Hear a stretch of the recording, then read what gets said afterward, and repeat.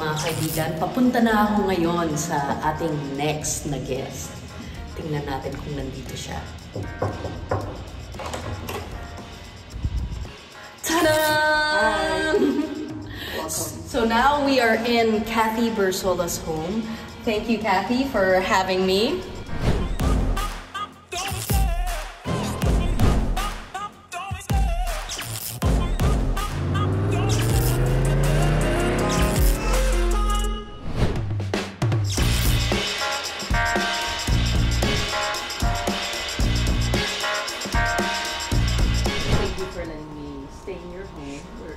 Napaka-cozy at napakaraming pwedeng tingnan dito. As you can see sa likod, ang koleksyon ni Kathy. I wanted to talk a bit about the beginning. Like, how were you when you were a kid? Siguro if there's one adjective na pwede akong i-describe, it's competitive.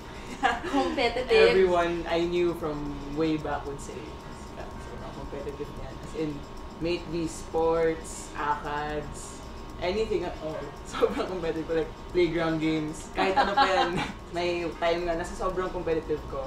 Nabalian ako ng 2 race. We had a waveboard race sa neighborhood. Ako naghamon. Kasi alam kong mananalo ako. Tapos, may lubak. Sa sobrang bilis ko, hindi ko na na-stop. So, pag ako lubak, nag-land ako on both my wrists. So, sabay na fracture. Early high school ata. Itong 2 tao kasi na-cast like this. Kasi sabay silang balik. Ganun na ako competitive. Palagay mo, paano mo nakuha yung competitive streak mo? Was it because of upbringing? Was it because of your family? Bunso kasi ako. We're 4. Laging, syempre bunso, laging inaasar, laging inuutusan, laging inaaway, basically, high siblings. Pero you wanna prove yourself nung bata ka. Ikaw pinakabata, pero kaya mo rin yung kaya nila. So, doon siguro nagsimula. Nakaka-relate ako dyan. I grew up with older brothers eh. And for the longest time before I got my sisters, ako yung bunso. So, kahit sila, katabi na nila yung baso or something. Diba, you have to go all the way to the other side. Yeah. Because you're the designated bunso. So, you were like that ever since. So, nag-excel ka rin sa academics ever since ba? Since preschool. Wow! Since preschool! Talagang overachiever Playground competitive pa rin. Paano mo naman napasukan yung sports? My family, athletic naman. My dad was track and field. My mom played volleyball and pero hindi naman competitive. Like, until high school. And then nung college, nag-stop na siya. Yung brothers ko, basketball. Yung sister ko, volleyball. Then everyone was just athletic. Like, we'd play bowling on the weekends. Na-expose ako maaga sa ganun ko. I mean, none of them were like what I experienced na training every day. Walang ganun. Walang competitive, no? Like, more of recreational. Also, we watched a lot of NBA. And, yun, dun actually nag-start. Basketball yung una kong kinahibigan. Because of Kobe. First love. Yeah. Yes, and you will see all her Kobe paraphernalia later. Basketball, first love mo. Yeah. So did you decide to try out for basketball first? Did you play basketball first? Or diretso kang volleyball? There weren't really any opportunities to play basketball for girls nung bata ako. Kasi my school didn't have a girls team. So I just played with my kuyas. Kapag sumasama lang ako kung naglalaro sila or played 2K with them or watched NBA. So wala talagang opportunity. I only got to play basketball competitively. 3rd year high school na ako. Pero I was already playing volleyball ng time doon na yun. In trams, gano'n, sa school. May legendary streak ako doon, sabi nila. Kasi I played basketball and volleyball nung 3rd year and 4th year. Kasi doon lang nagkaroon ng basketball. So yung back-to-back double MVP ng basketball and volleyball. Like, wala ko nakagawa nun. Siyempre, first time magka-basketball, di ba? So, yun, parang legendary daw yun. I would believe so. Back-to-back double MVP. I don't hear that every day, ah. Kung pwede na sa UP mag-basketball din habang, actually I considered for a while, pero hindi pwede. Sabi ni coach, no. Diyan ka lang. Focus lang sa volleyball kasi we had a lot of pre-season leagues then, so hindi na ako pwedeng umalis. Ginawa ko na lang, nung internship ko, nung 5th year, doon ako sa women's basketball nag-intern. It looks like you had a fun high school and college. Yes, very much. So, paano mo naman naisipan na, okay, gusto ko maging doktor? Oh, I've known that since grade school. Wala kasi yung doctor sa family na or anything related sa medical field. Parang pinasok ko lang ng parents ko sa utak ko na baka gusto mong mag-doktor. From then, parang, that would be cool. Pero nung time na yun, early on, wala pang specific. But then, dahil kay Kobe, when I first watched NBA, I was 8 years old, I think. Sabi ko, gusto ko maging doctor ni Kobe. And then later on, parang nalaman ko na, mga sports doctor, pwede yung ortho. Dito sa Philippines, more of ortho yung gano'n. So, parang, okay, I wanna go into ortho ever since. So, parang yun na talaga yung gusto ko. So, kailangan pala natin pasalamatan si Kobe. Thank you. For Cathy's future. That's why I also took sports science. Kasi it was really my first choice. Kasi sa UP form, first choice sports science. And ako lang sa buong batch ko, ako lang yung nagsulat nun. Everyone was either second choice or went into the varsity program. Yes. It was only me na nag-sports science talaga na as in, I want this. Kasi gusto ko mag-ortho, gusto ko mag-sports med, and it made sense. Ever since gusto mong maging doktor and you studied about it when you were in college, feeling mo nakatulong ba yan sa pagiging atleta mo? Or even vice versa? Yeah, for sure. Everyone says naman na the values you learn in sports can be applied to life. Kasama yun. Kasi yung competitiveness. Sama na natin yun. Pero I apply that into yung work ethic ko. So, how I work in my sport is the same way I work in my studies. Like, Mamba mentality. Yung discipline, for sure. Pagka pinagsama mo sila, you learn how to prioritize, manage your time. For sure, lahat ng mga natutunan mo sa sport, I applied to everything else in my life. Sa studies mo naman, kasi you're studying basically physiology and biology and how you move. So, kung may baba yung pananaw mo on how you would tackle the sport or like how you would do your laterals or how yes, you sobra. Siyempre nung later part na nung college, kasi first year, second year, mga mostly minor subjects naman, diba? But when I got to my majors, parang I saw how training should be. Like, internationally, this is how they do it. This is the science behind it. And ganun yung isip ko eh. It's more scientific. Doon ko na-apply to my training. Mula nung time na I talked to my coaches a lot. Our conditioning coach, our head coach. Kasi we also learned about the sport itself eh. I took electives in volleyball. Not because I wanted to learn volleyball, because I wanted to really learn it. As in the science behind it. How to coach, how to referee, how to train a volleyball athlete. Worked wonders. Especially naman nung med school na mas focused na ako sa med. Pero I still brought what I learned from college to med school. Kasi I had fewer time to train. Okay. So kailangan mas matalino yung pag-training, mas efficient than quantity talaga. Kasi sobrang talaga akong time masyado ng med school. Minsan linalaro siya, minsan hindi. That's true. Oh no. Nakwento mo kanina na nasabi mo na injured ka, di ba? Anong nangyari doon? Third year, season 77. We were playing a UAP game against Adamson. Mid-air collision, then leading to a bad landing. Tore my ACL and MCLs left me out for the season. And that was really a hard time kasi pataas pa lang kami nun eh. And who knows what would have happened if I didn't get injured. Pero syempre, all in the past. No regrets naman afterwards kasi nakabawi naman nung next season. It took me like 8 months to recover. Underwent surgery, mga siguro a week.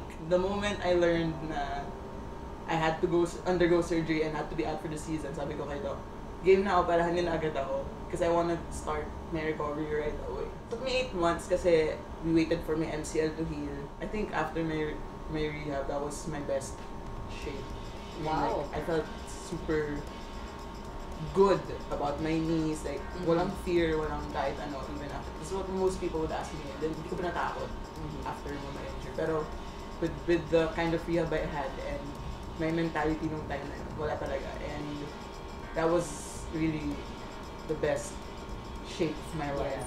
Galing ah, kasi ako, honestly, my brain, like ito, this high pa lang, jumping off here scares the out of me. Mamba mentality. I should look that up. Did you play professional? Technically semi-pro, but I still consider it professional. Same naman. So right after college, pagka-graduate ko, I was gonna go into med school. And then, nirecruit ako for club teams. I've been playing since then. I played for 4 years. Matagal pa rin. Like the whole med school. How did you juggle the whole med and sports? Kasi may training pa yan. Not just like playing the actual game. May training pa kayo. Well, I was lucky na, well, actually, big factor to for the team I chose. Kailangan they take into consideration na nasa med school ako. Support yun ng agreement ko with them. And they were the only team that agreed. We agreed to train at night. So, that's why I joined Perlas. Kasi yun yung agreement namin. We would train 5 onwards, 5 p.m. onwards. I'd be in school from 8 to 5. Going to training. Then, yun, I get home siguro mga 10. Shower, dinner. Tapos, aral konti kung may kailangan. Pero, I think what worked most was paying attention in class. You wouldn't have to repeat reading it afterwards. Sobrang crammer ako. So, yung pinaka-maximum na aral ko is kapag na-exam. Okay. So, pag walang exam, medyo chill. Steady. Medyo chill. So, feeling mo, mas nag-excel ka once nasa crunch time or nag-cram ka? Meron bang yeah, may ganun naman. May ganun. I love high-pressure situations, especially in sports. Oh, yeah, those last few moments. seconds na kailangan, oh wow. Kapag end game, I wanna be there. Hindi nyo nakikita ngayon, but over here, right beside me, to my right, are all her trophies. And napansin ko nga, nakalagay, diba? Best blocker. Ay, hindi pa nga pala all. Sa bahay. Yeah, the hidden stashes at home. What have you been up to? Mostly studying and spending time with my family. And working out, medyo ako dito. And playing at least once a week. Nakwento mo na hindi ka nag-aaral sa labas. Yes. So you stay here. This is your little haven. I like being in my own bubble kapag nag-aaral. I can't play music, I can't play anything when I'm studying. So I need a quiet environment to study. There's so much to see over here. Can we actually talk about that? Wait, kunin ko lang to kasi kailangan nyo talaga makita to. Okay, look at her collection right over here.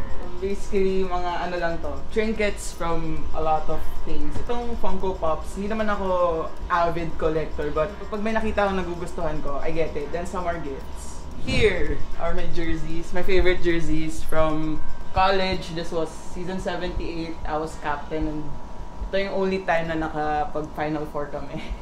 With Perlas, I think this was 2019 season. Ito yung nag-back-to-back na best blocker ako for that whole year. Sobrang Netflix addict ako. Then, her game room, look! I have a Switch. I have an Xbox with Guitar Hero, my favorite game.